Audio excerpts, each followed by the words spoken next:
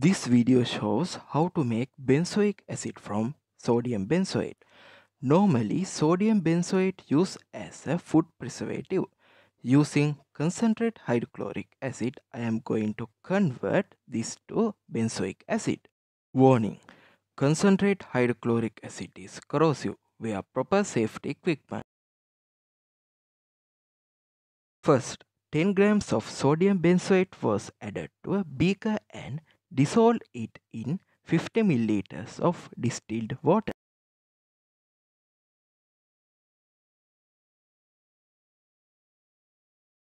Now the solution is neutral to pH.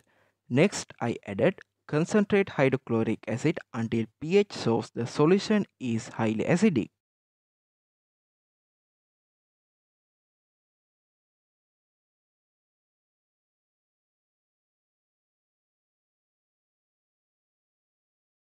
After that, I filtered the white precipitate using suction filtration. Here is the crude benzoic acid. To get more pure product, I decided to recrystallize the product using water as the solvent.